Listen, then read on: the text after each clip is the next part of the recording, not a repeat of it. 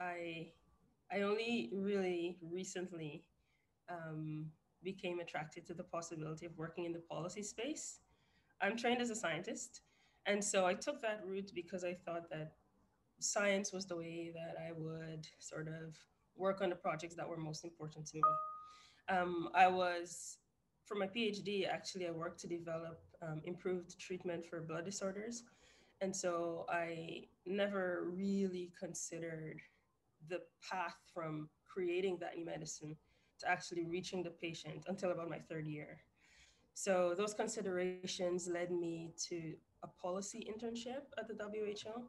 And I think that was really transformative in terms of like my career aspirations and even just my perspective of thinking of the many ways that I can use my research skills and my interests to sort of participate in solving the problems that matter to me most. So I came back from Geneva with just this passion for being more involved in policy, but I had absolutely no idea of how to do so.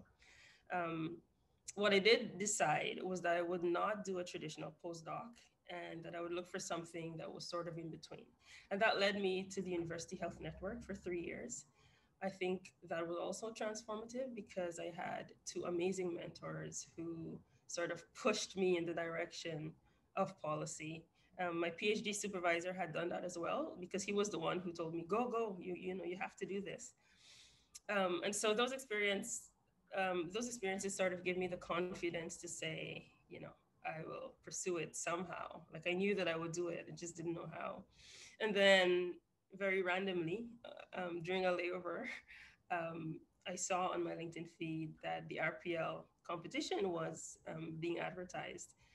It looked like precisely what I was interested in, but I still, I was kind of like, are they looking for someone with government experience? I wasn't sure, but if you have a long layover and you see something like this, you kind of make use of that layover, which is what I did. So I applied for it. I think it was about 3 days before the deadline that I saw it. So I, very quickly got all my documents and wrote in, and here I am. Working on. I work with the Life Sciences Industries Directorate at ISED, which is Innovation, Science, and Economic Development Canada. My tasks are very varied. Um, we're interested in the life sciences ecosystem. So we're interested in pushing forward innovation. We're interested in strengthening the ecosystem. We're interested in talent. Like there's so many different dimensions. So a lot of the work that I do is research support. I also do a lot of writing, producing documents for the leaders in my department. Um, I've been in the role just about 11 months now. And, I'm shifting now to taking on a bit more from the project management perspective as well. So it's been sort of a wild ride where there's never a dull moment. I'm very much sort of involved in gathering intelligence on the life sciences sector. And, COVID has been sort of our focal point, as you can imagine. So I feel like it's super exciting to be in this space right now. I think that I feel very privileged to be able to participate at a time when the world actually needs life sciences solutions and strategic thinking. So yeah, I have nothing but good things to say about my department and the leadership. Like I feel very well supported, and my director, I think he really um, knows my interests and sort of propels me in those directions. So I'm very pleased. That's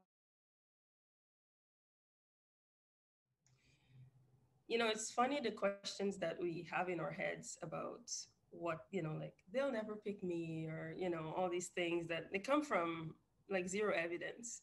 So for the person who's hesitant and thinking, I'd love to do this, but you know what? They'll probably never pick me. Just silence that voice in your head. Go forward and apply. You never know. For those who love policy, I think even the process of how you are recruited in this program, it will make you so happy. Like it's like all of the different exercises and tests. If you're a policy buff, I think it's certainly the thing for you. So yeah, I would suggest that you try. You may be surprised, but you'll definitely learn a ton. And that's been my experience. And I think being a part of the RPL community now, it feels, like a huge privilege because I think everybody operates at such a high level. It pushes you to be really your best. And that's something that's really important to me.